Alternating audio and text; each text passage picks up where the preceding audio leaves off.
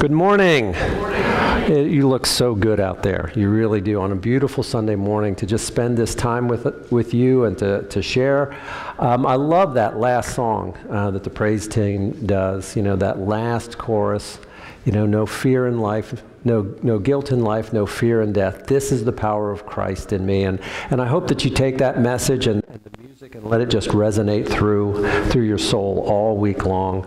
We've been doing a series that's kind of coming to the end, this whole issue of heaven and hell. It's kind of, as best as I can, this is kind of that fire and brimstone kind of sermon to share what I think about our destiny and the choices that we have to make. And I don't know what you've been thinking about the last couple of weeks as we've taken this journey together, whether maybe it's helped you to think through some things, maybe it's taken away some fear, given you some inspiration. And part of what I've really been interested in doing is trying to cut through a lot of the stereotypes that we often get over the years.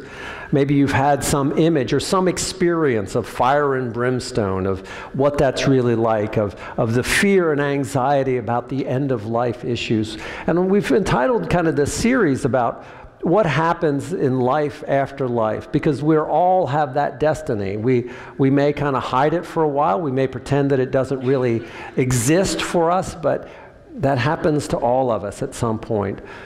And so we've titled this week, we're talking about that song. That song has been resonating in my mind all week from Mercy Me, and I know that many of you have heard it. I can only imagine.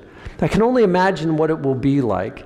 Will I dance for you, Jesus, or will I be able to stand in your presence?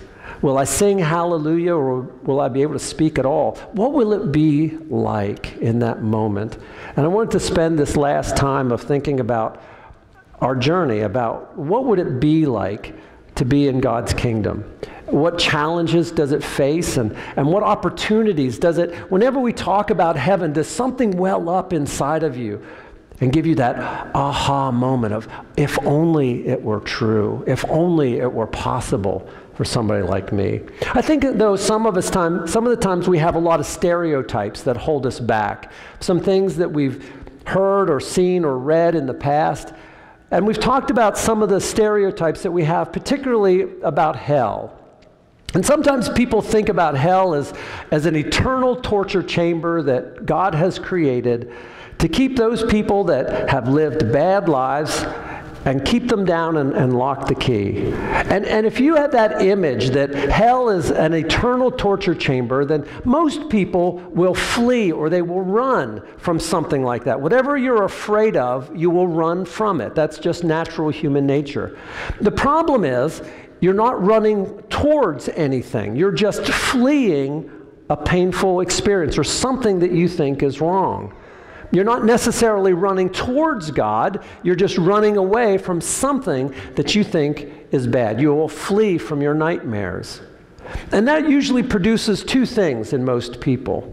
For most people, if they have a fear of something in their life, they will either deny its existence, they'll pretend it's not going to happen, they'll pretend that they're going to live forever, and that end-of-life issues don't really apply to us. We don't really think about it. So they live in a sense of denial.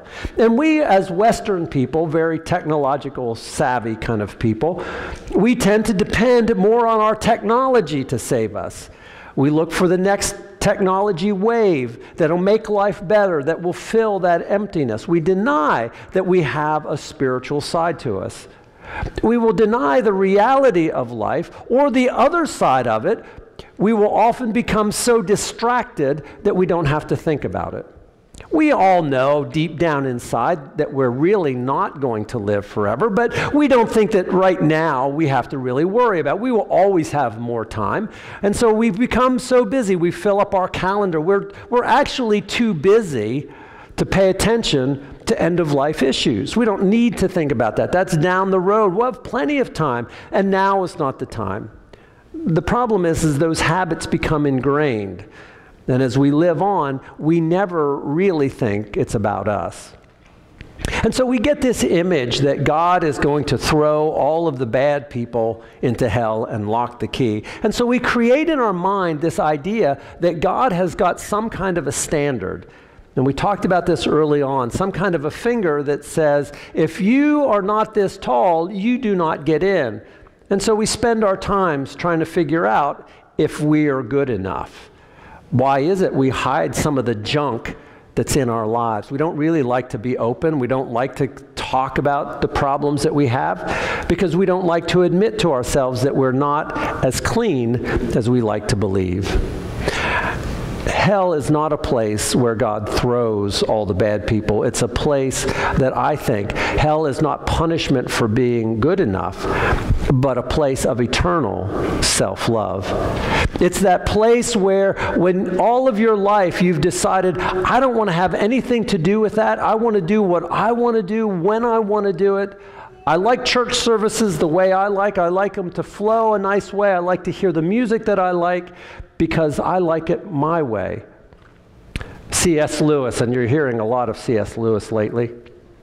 C.S. Lewis once said that heaven is a place where you say to God, thy will be done.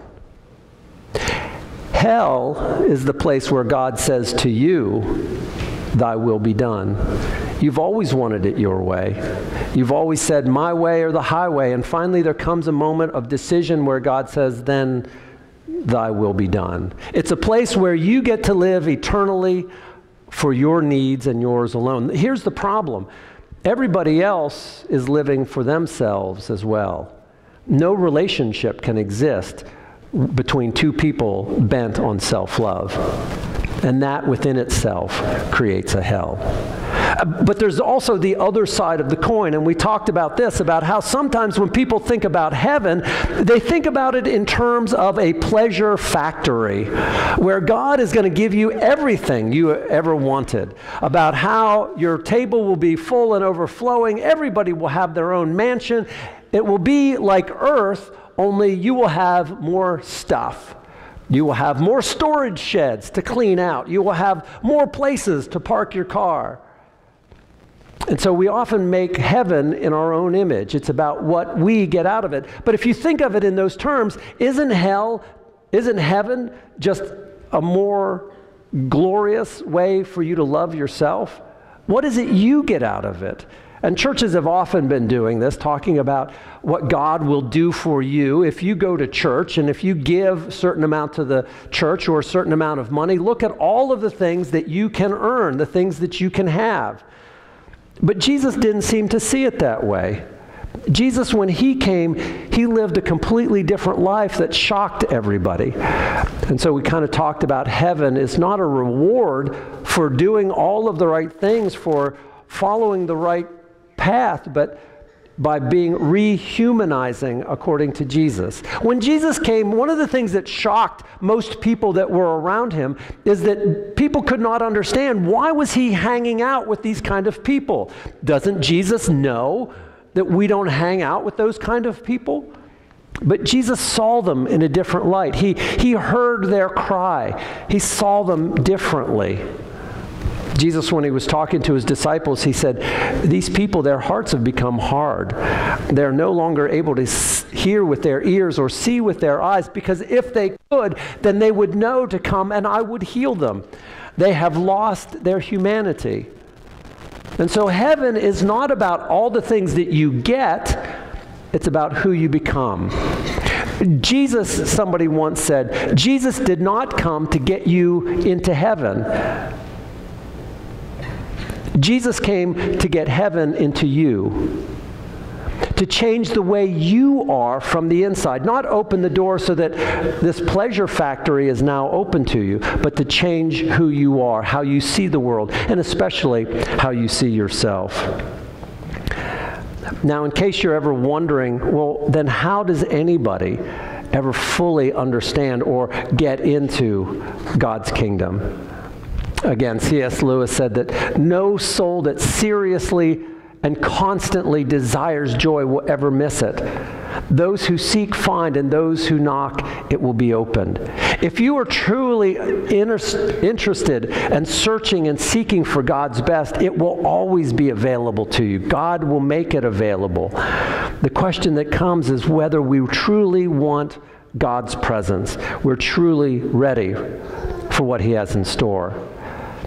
And so I wanted to go back and say, let's imagine the kingdom. Let's imagine what the Bible really tells us about life after life. And maybe there's that moment in our lives where you'll catch that aha moment. Have you ever had that experience where maybe you're driving along and maybe it's that beautiful sunset? You know, I have these moments when I show up in church on Sunday morning, is just as I come over, the valleys in this area are kind of filled with fog. And the fog is just beginning to lift, and the peaks are just beginning to come out of the fog. They're becoming awake, and all of the fog, and it's an amazingly beautiful scene, and you kind of drive up and you kind of say, and God was there. It's that aha moment, that recognition that God has been moving. What happens when we catch those beautiful moments, those moments of real joy, when we say something special is happening in our world? Those moments of heaven. So this morning I want to ask you to do 3 things. In our time together, after we've kind of finished our series on heaven, I want you to know something about heaven. I want you to feel something different, and I want you to do something. Now, I'm going to share with you a little bit about what the Bible tells us, and I want you to think about changing something in your life, about building something in your life that's going to be different. Paul in Colossians, the 3rd chapter, he says, "Since you have been raised to new life with Christ, set your sights on the realities of heaven, where Christ sits in the place of honor at God's right hand. Think about the things of heaven and not the things of earth." How does your life, how does your day-to-day activities change if you think more about our destiny, more about the people that we are becoming, about the kingdom that God is calling us into? And so this morning I want to share this passage from Revelation. And I want to talk a little bit about how Jesus is inviting us into a different kind of world. Beginning with Revelations on the 21st chapter.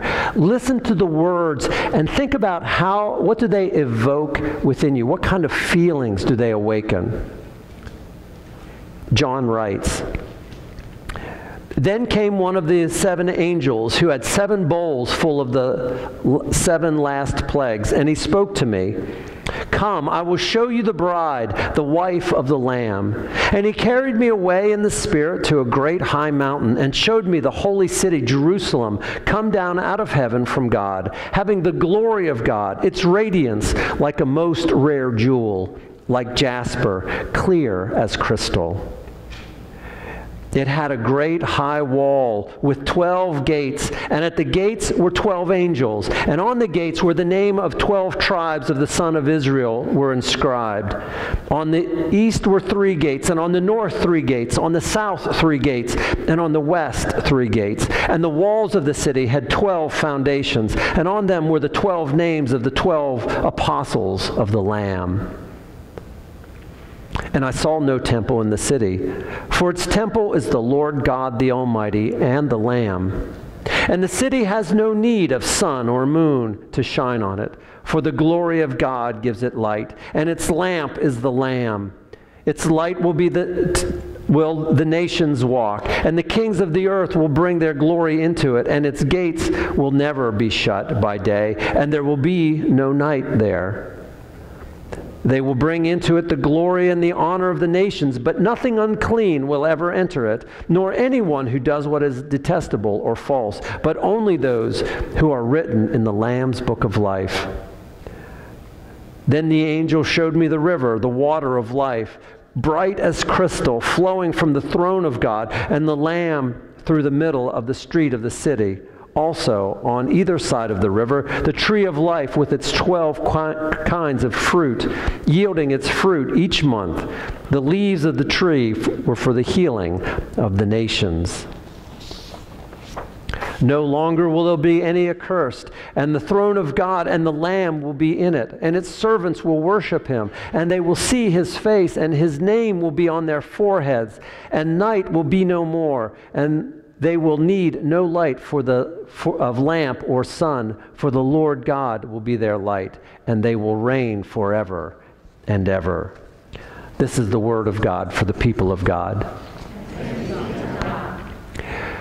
So in our story, in our revelation from John, John uses such imagery in order to evoke a sense of awe, a sense of transcendence. And there's three things that I think primarily we can take away from this.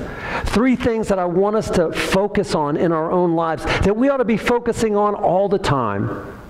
The first thing is there's something that I want you to think about. I want it to resonate in your head. I want you to chew on it. I want you to take it home and say, could that really be true? Is it really possible? And if it is true, what response do I have to it? I want you to feel something. I don't want you to just say religion is cold and logical, but I want you to know that it is personal and profound. I want you to think, and I want it to well up, and I want you to be inspired. I want you to kind of capture your breath and take your breath away. I want you to be so enamored and so inspired by what God could do and what God is doing that you say, how can I not be involved?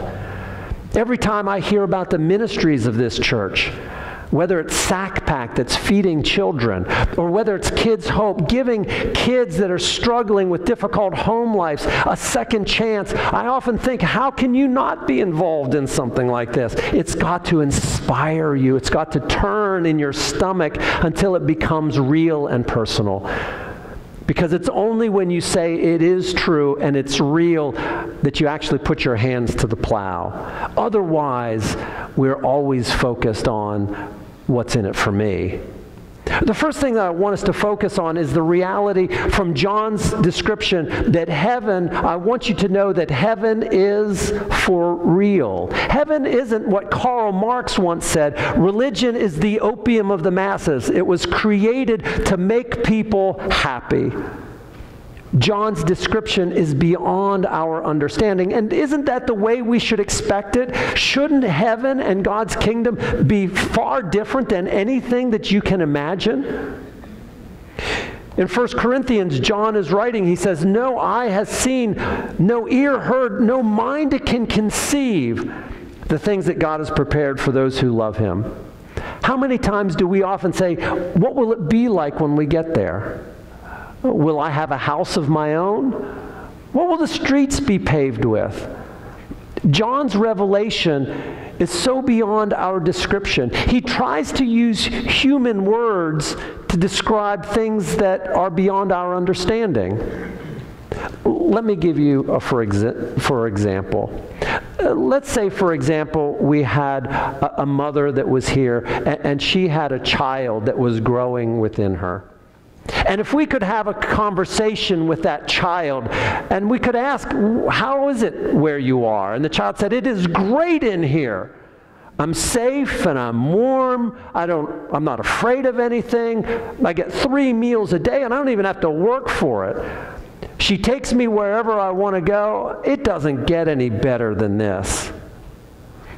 And we said, how would you communicate to that child about getting born? He said, well, how would you like to be born, to go through the trauma of birth and come to my world?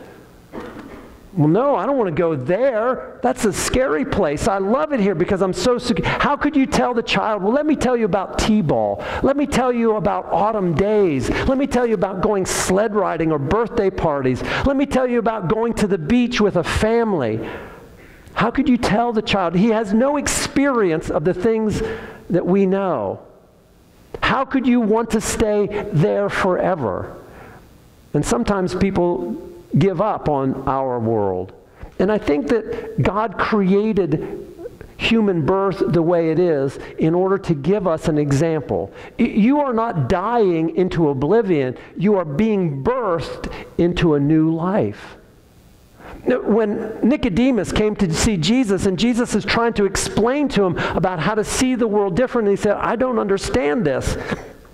And Jesus said, you have to be born again. You have to be birthed a second time. When we understand the fullness of heaven, it's so beyond our wildest description. Recently, we've seen, and Thomas Merton said, if you find God with ease, perhaps it is not God you have found. So often we want to describe what heaven is like. Because when we can describe it, when we can confine it, then you can actually choose, maybe I want it, maybe I don't. But what happens if it's beyond your description? Recently, we've had images like this come in from the Hubble Space Telescope. This is just one galaxy. The beauty and the majesty, the danger is beyond our description. It is so immense that we cannot wrap our head around it. The number of galaxies and the expanse is so why is it so big? Because God is so big and bigger beyond. We cannot comprehend. So often we want to boil God down into a formula, into an equation. What God is inviting you to do is experience something that is beyond your experience.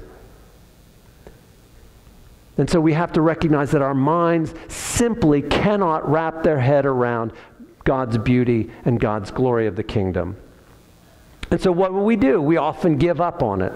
Well, if I can't describe it, then it can't be true. If I can't understand it, if God hasn't explained it to me, then it must not be true.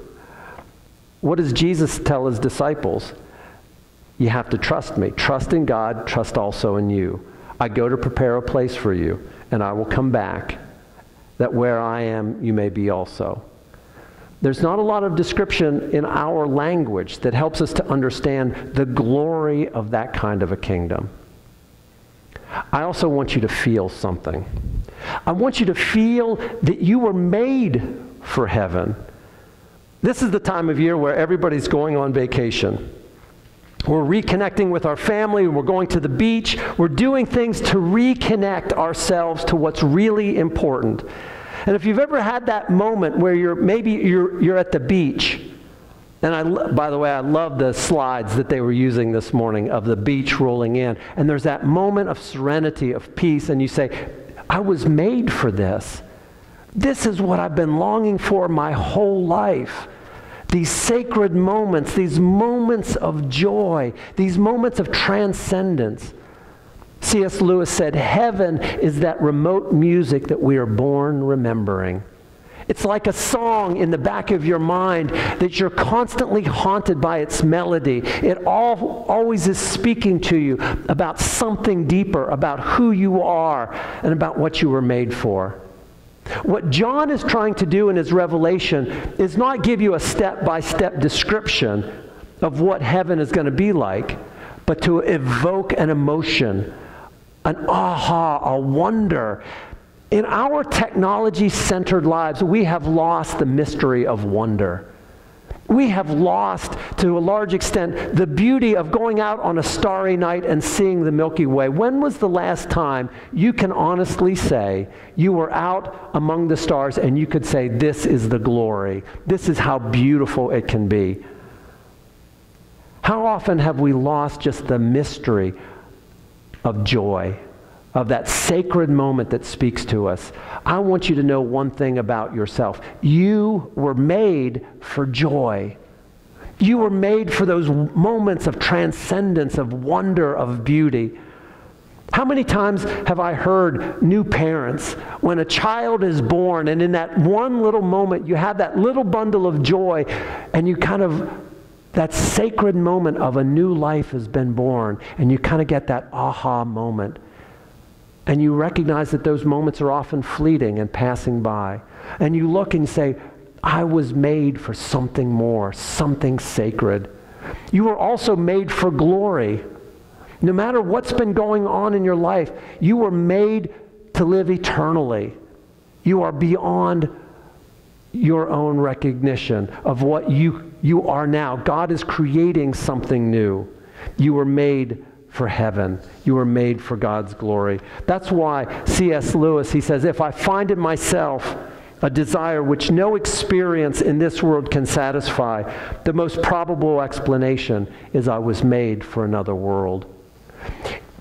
He says, in our own world, whenever we feel hungry, it's because there is food. We need food. When we're thirsty, it's because water exists. If there's a sense of joy or a sense of longing in our hearts, it's because we were made for something else. That's why Augustine says, you have made us for yourself, O God, and our hearts are restless until they rest in thee. There's something that is stirring, drawing us ever closer to God's kingdom. I also want you to know, and most of all, I'd like you to do the following: to live less out of habit and more out of intent. Most of our lives, we're just going through the motions. Tomorrow you'll get up, you'll get showered, you'll go to work, you'll come home, you'll eat, you'll go to bed. So that the next day you can get up and you can get showered and go to work. And you can come home and go. We go through the routines. And so much of our life is going through the routines. And we never really stop to think, what am I becoming? Who am I? What is my destiny? What is it that I want out of my life in the time that I'm here on earth? What is it that God is calling me to be and to do? John's revelation reminds us of a kingdom that is beyond our description. And he said, it's waiting for you. The challenge is whether you will push through and receive it. The first thing that I want us to think about is there are no ordinary people. In order for us to live with intention, we have to recognize that we are not just getting by. We are not just ordinary people going through an ordinary life. You are not ordinary. You already know this. You already know that your fingerprint, your facial expressions, your style is unlike anybody that has ever been created before or since in the history of the world. You are one of a kind. You are not ordinary. But not just here and now. You are also somebody that is going to live eternally. It is not with mortals that you interact, but with immortals. People that will become even more heavenly by your presence, or perhaps more devilish. But they will live forever. And Paul says, we plant only a seed, but what it becomes is unknown to us. But it will be far more than just a seed. You are not just an ordinary soul. We also have to recognize that what you believe is what you will become. What you believe about yourself, you ultimately become. So often we face challenges and difficulties. And maybe I don't know what these messages about heaven have really resonated with you. But the idea that Paul says is, because I have been called heavenward in Christ, because I have a destiny, I can press on. I can press on through anything. If you kind of say, this is all there is, this is as good as it gets, then whenever tragedy comes, people just fall apart. But Paul said, in the midst of my trials, I press on because I believe I was made for something more. The challenge that I would ask is, are you made for something more, or have you settled for second best? Have you said, I'm just going to settle for the bare minimum? Or do you believe that you were made for something more? What you believe about yourself is what you ultimately become. And finally, I want you to impact this world in light of the next.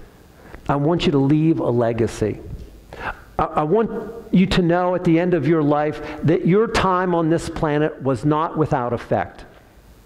That your time and your talents, that the miracle that happened at your birth changed lives.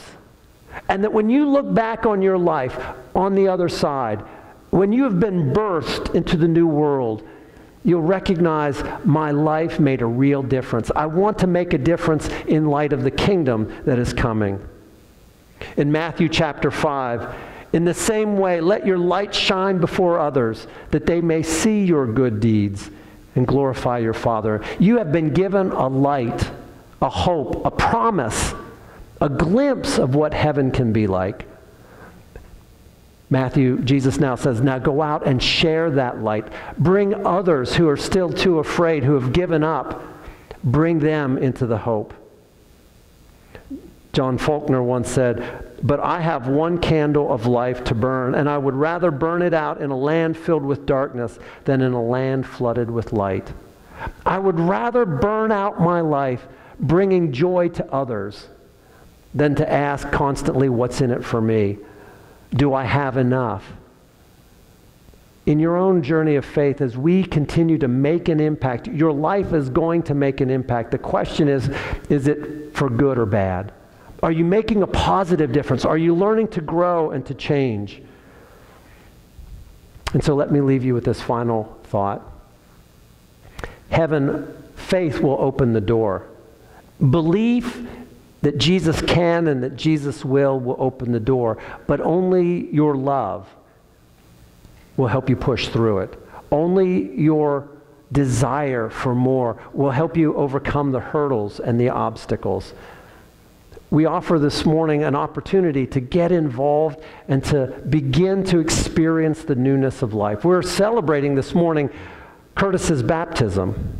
The Celtic Christians used to believe that the sacraments were a thin place where our world, our physical world, begins to blend and begins to merge with the heavenly, where common elements like water or juice and bread are infused with deep spiritual significance. Lives are changed and awakened in new possible ways. Curtis is taking that step into a whole new spiritual world. And I wonder, as he shares this time with us, as we get to celebrate this joyful moment, we were made for moments like this. Does it stir an awakening within you of what God can do in your life? Let us pray. Heavenly Father, we thank you for this time. We thank you that we are able to celebrate this sacred moment of your presence, your hope, and your future. In Jesus' name, amen.